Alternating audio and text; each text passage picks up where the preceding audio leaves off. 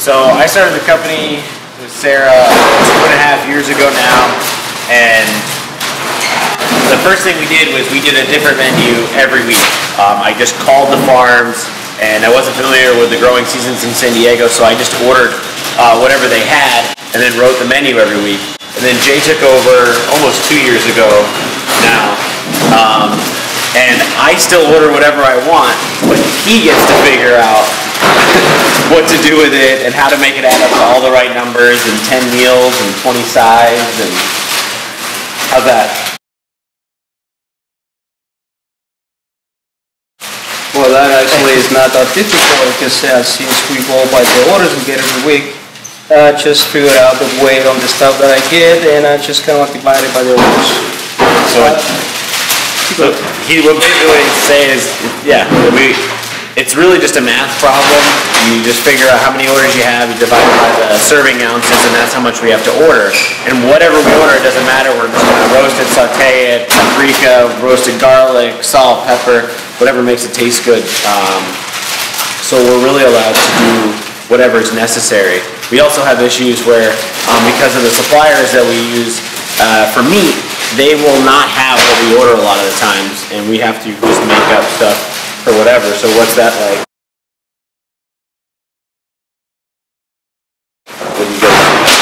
Well, sometimes it's a bit difficult because according to the menus we have to order from a specific conveyor, but since it's not available we have to find another one with the same quality, with the same quantity that we require.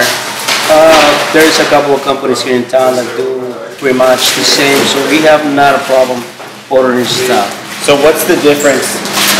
Because you and I have worked at restaurants our whole life. What's the difference like when something comes up here and we run out of supply with what we do versus what happens at another restaurant?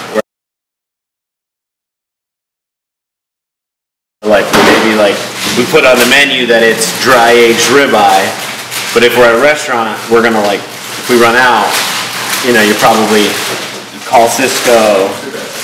You kind of maybe have stuff that isn't what's on the actual menu because you don't want to run out of stuff, whereas we just cook whatever's actually there. Well, that is actually the best part of this Pete's Paleo thing. Because we have the ability to cook the stuff that is not actually on the menu. If we don't, it's not available in any place, and the purveyors are not able to produce the product in, we can always substitute it with a, in this case, a protein of the same quality.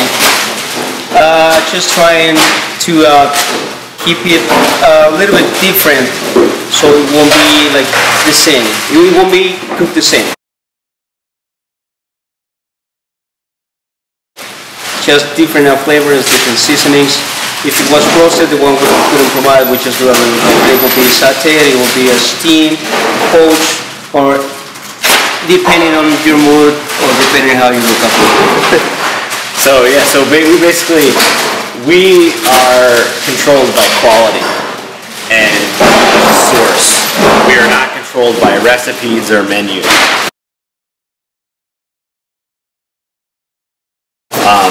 By focusing on quality and source 100% of the time, we guarantee that our customers are always getting an amazing product that is the definition of what paleo is to us at Pete's Paleo and me, which is to get it from the best local source as possible, as seasonal as possible.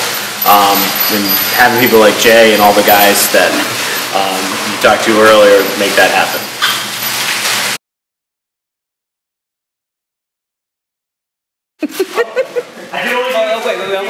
I'm gonna turn it around, kind of thing. Oh, my favorite meal. It wouldn't be a meal, but it will be the bacon. Let's try it. It's good to know.